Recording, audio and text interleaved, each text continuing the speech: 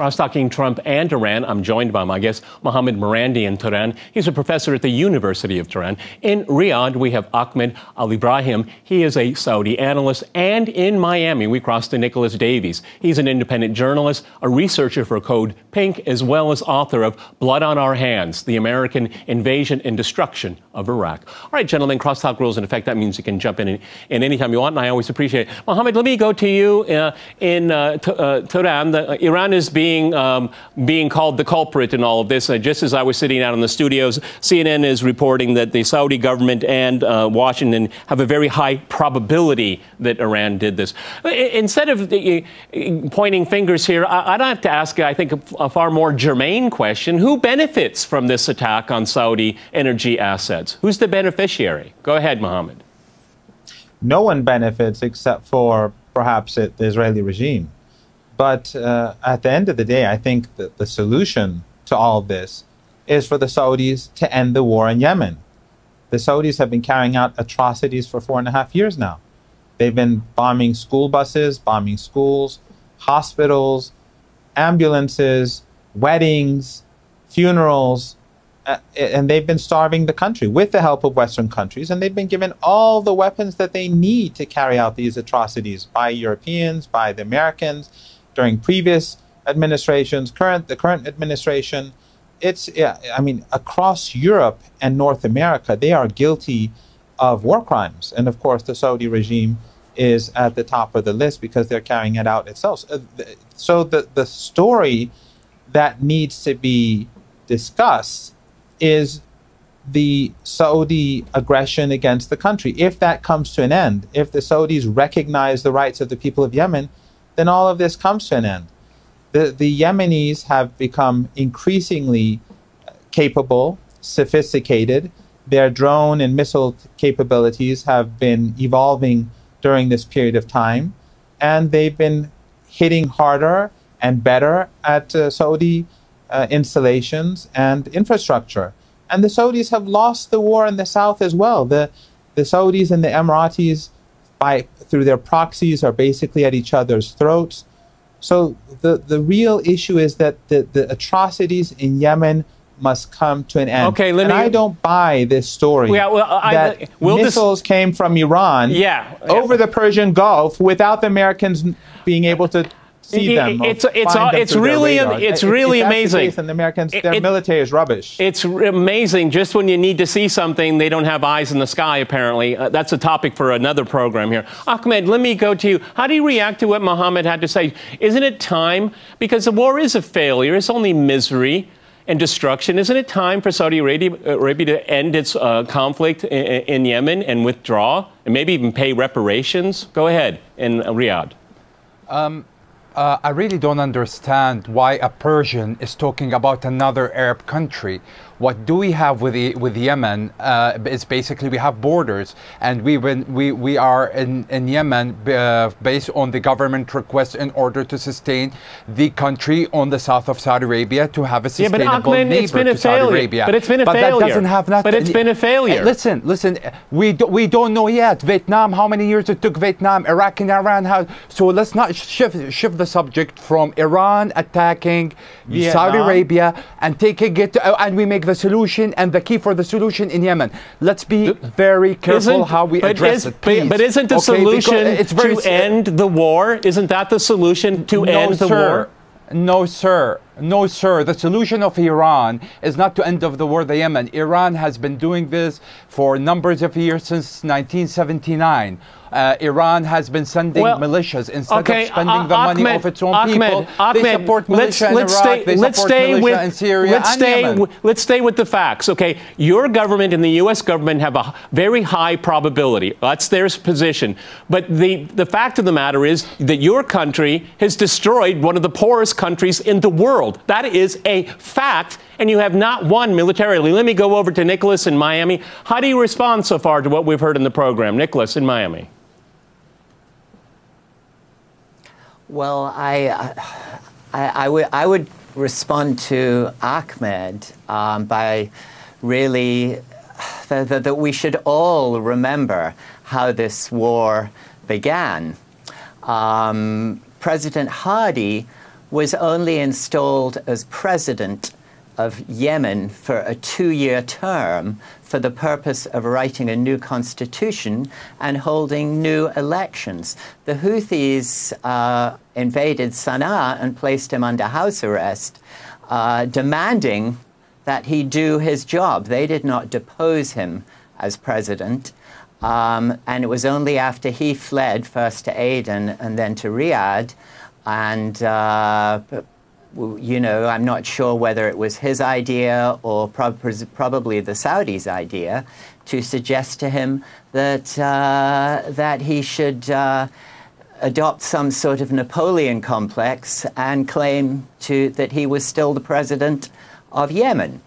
So on the pretext of, you know, of restoring a failed regime to power in Yemen, as you said very well, Peter, the Saudis with their coalition, which includes the United States, and so, you know, President Obama and President Trump are entirely complicit in these war crimes and should also be held accountable for them. They have destroyed one of the poorest countries in the world. According to ACLED in the UK, their latest report from June has counted 90,000 people killed in the war in Yemen, and that does not count a child dying of hunger and disease every 10 minutes. The Yemen Data Project, run by British journalist Iona Craig, has found that about 1/3 of the Saudi-led airstrikes are in fact against civilian targets, and so you know, it doesn't take much to conclude. Hang on, Nicholas. The point of the program is to jump in, as I say. Ahmed, jump in. Are we on the program to take my time and you put your own thoughts and talking about Iran? You're talking. Because if we're going to talk on Yemen. You're talking. No, I'm not talking. I'm not talking. I didn't get the time to talk like Nicholas and Mohammed. I'm not talking about Yemen over here. I came to the program. You're a producer. Talk to us to come and talk about the Iran. Well, you're chewing up your time complaining. Why don't you make your argument? Make your argument and don't chew up time. I'm making my argument. It's bad. I'm not chewing up time, but you need to be fair and balanced like your agency. But anyway, so what I'm talking about is Iran has all the handprints on the attack of Abqaiq. Okay, and this is a destruction for the world economy.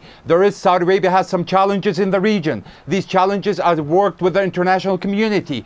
If Yemen is an issue, we could have, if we have the bad intention in Yemen, we could have dumped $100 billion and we have the whole tribes killing each other. But we don't like this. Saudi Arabia is not in business to divide countries. You have spent a lot of money and you've gotten nothing for it except for death and destruction. The solution of Iran not to interfere in the region, my friend, is to stop Iran from inflating in other countries and other race. Iran, for what it's called, it's Persia. They have nothing to do with the Arab race. They have nothing to do with Lebanon. They are killing innocent people in Syria, and there is a 40 militias, Iranian militias in Iraq. Spending the Iranian people money is wrong to kill other people. Look at all countries that Saudi Arabia has stepped in and supported. Look at Egypt. Look at Lebanon. Look at Iraq now. We're building stadiums. We're giving them money. Yemen, we are trying to restore them so we can build them again. There is challenges. We are not angels, and stop putting perfection on Saudi Arabia. Let me go to Mohammed in Tehran. Would you like to reply to that? Go ahead, Mohammed.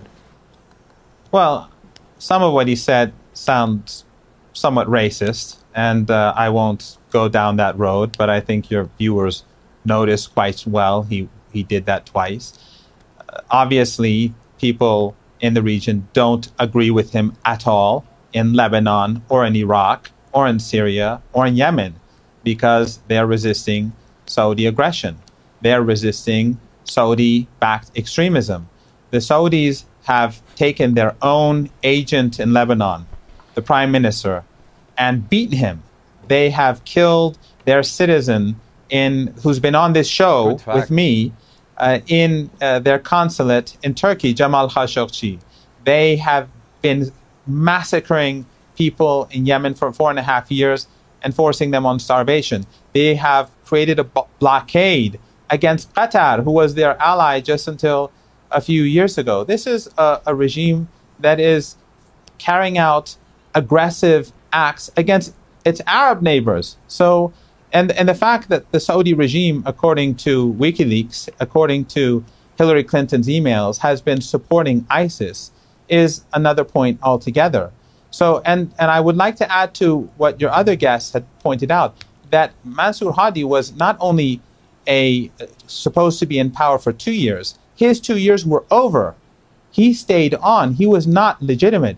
Just because the Saudis at that time had influence and other countries thought that the Saudis would win this war within a couple of weeks, they got their way and forced much of the Western countries, Western countries more or less, to support Mansour Hadi as the legitimate president. But he's never been in the capital for the last 4.5 years. He was never elected. He was the only candidate in the election, and he was supposed to be in power for 2 years, and he stayed on after 2 years. Okay, so Mohammed, I got to jump in here.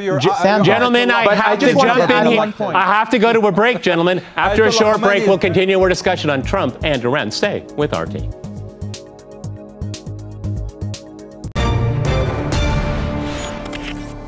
Welcome back to Crosstalk, where all things are considered. I'm Peter LaBelle. To remind you, we're discussing Trump and Iran.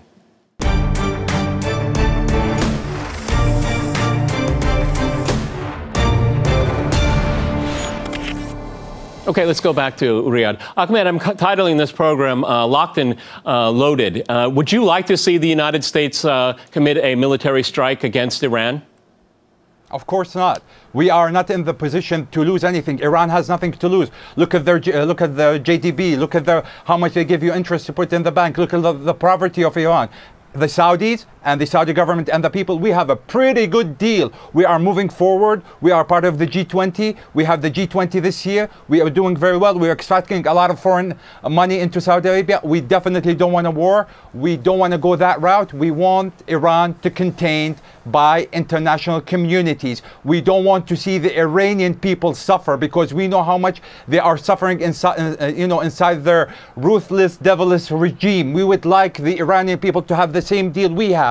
So no, we don't want war with Iran, but Saudi Arabia has the final say on when to start and launch and retaliate on what Iran has been several hundred times attacked the soil of Saudi Arabia. Not mentioning you want to see your country.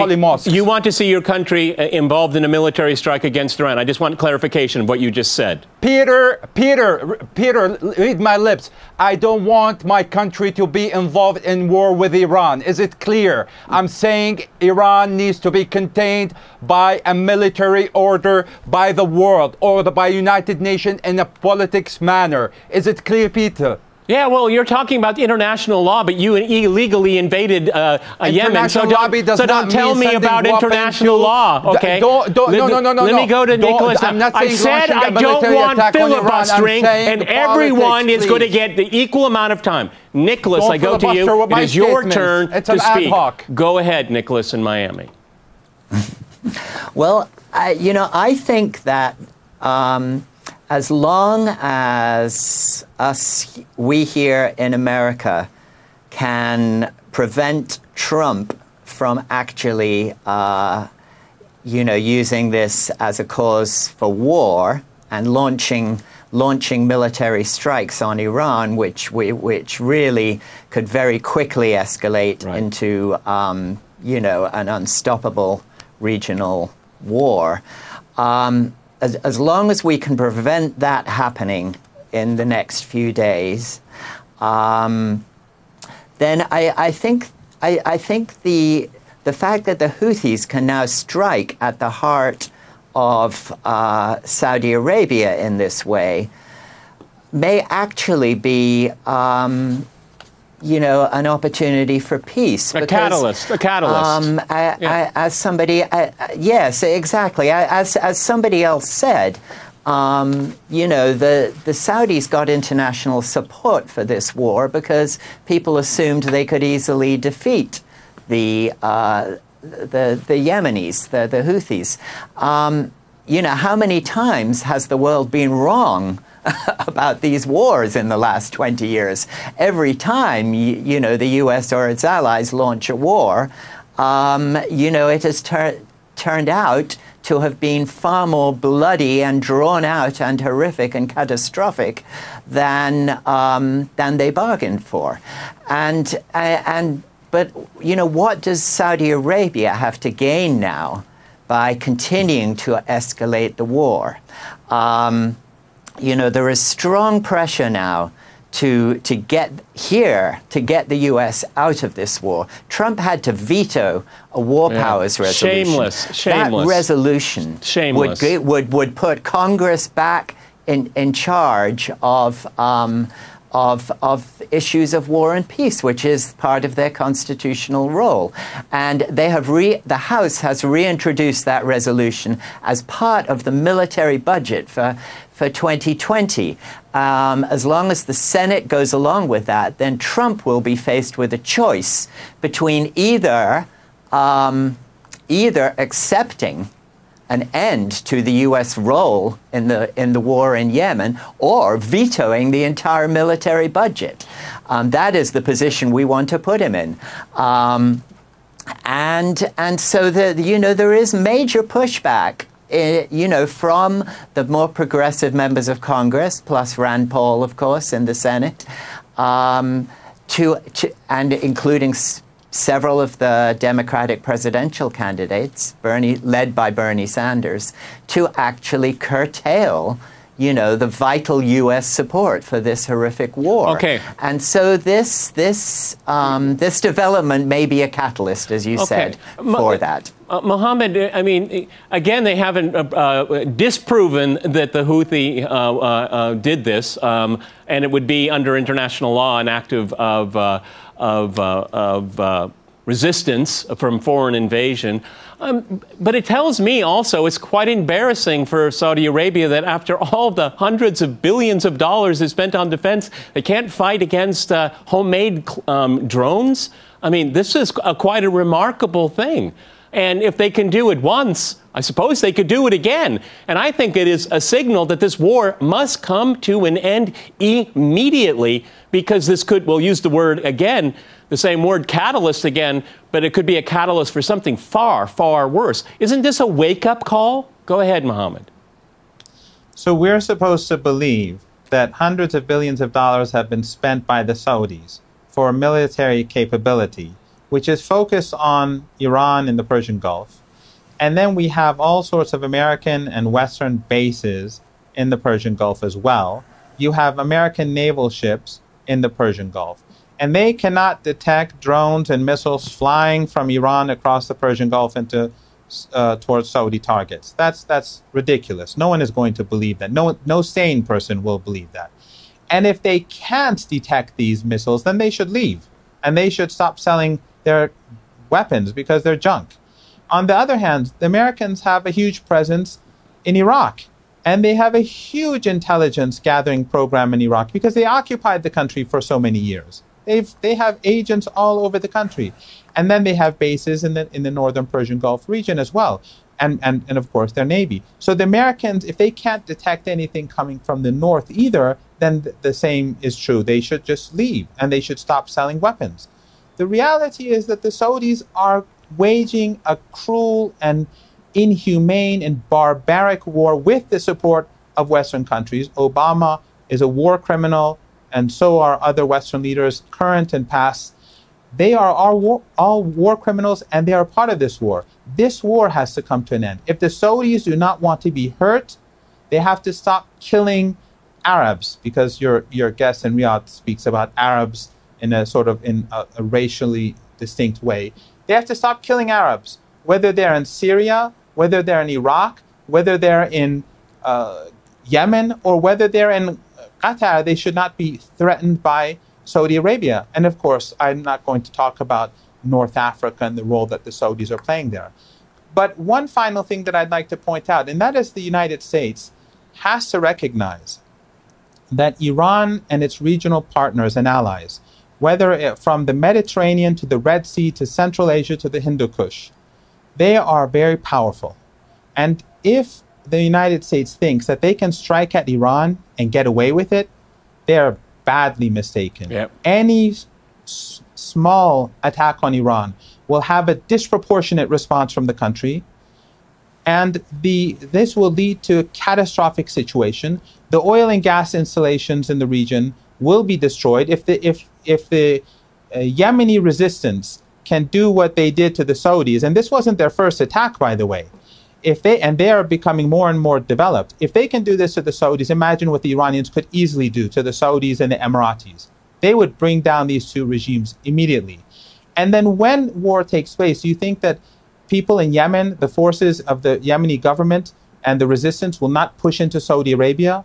And the people in Iraq who have so many grievances against Saudi Arabia for their support for ISIS for all those years, do you think they're not going to push into northern Saudi Arabia? The Americans will not be able to contain such a catastrophic situation. And you will have millions upon millions of people fleeing the region, and it will make the Syrian refugee crisis look like a small stream. This will be like a big river compared to a small stream. Let's go to Riyadh. It will destroy the global economy. And the Americans, their empire will collapse. Okay, let's go to Ahmed in Riyadh. I mean, Ahmed, I know you're not the Saudi government, but what is victory? How do you define victory in Yemen? How would you define that if it were to come to pass? Who said there is victory in Yemen? I said, who said there is a victory No. I'm anywhere? asking you, what would it mean? What would it mean to have victory? What would it mean to you? We just need the people of Yemen, and there is a government of Yemen, when they reach the solution and you take all the terrorists' hand and the people who want to overthrow the legitimate government that's sitting south of Saudi Arabia with the border, when they get all into a political solution and they come and the coalition assess that with all the international community, then everybody is going to call this, escalation off. So this is where the mandate of Saudi Arabia, we are not interested in going. Well, the Emirati-backed proxies are attacking your supporters in southern Yemen. Okay, I didn't really hear that. Mohammed, what did you want to say? Go ahead. I was just saying that Emirati proxies in Yemen are attacking Saudi supporters, the Saudi-backed groups in southern Yemen right now. The two countries are at each other's throats. The Emiratis have been bombing Saudi-backed forces then and tribes. You can take the leaks and you actually can capitalize on it because all your sources are from WikiLeaks. So I don't blame you if you come up with this daydream statements and ideas about what's going on. I didn't speak about WikiLeaks. So anyway, back to the subject. I'm talking about the last few weeks. So we have a problem. I'm talking about the last few weeks. All right, hang on, gentlemen. Gentlemen, I'm going to I want to go to Miami. Last 30 seconds go to you. My turn, right? That's right. 30 seconds. 30 seconds. Nicholas. Nicholas, go ahead. Peter, keep that in mind, Peter. Keep that in mind to be fair and balanced in front of your viewers. Remember the fate of Jamal Khashoggi, Ahmed. Remember the fate of Jamal Khashoggi. Remember our embassies that you burn. Remember all the innocent people that you had with I figured we would have a program like this, and that's how we end a very acrimonious episode of Crosstalk. Many thanks to my guests in Tehran, Riyadh, and in Miami.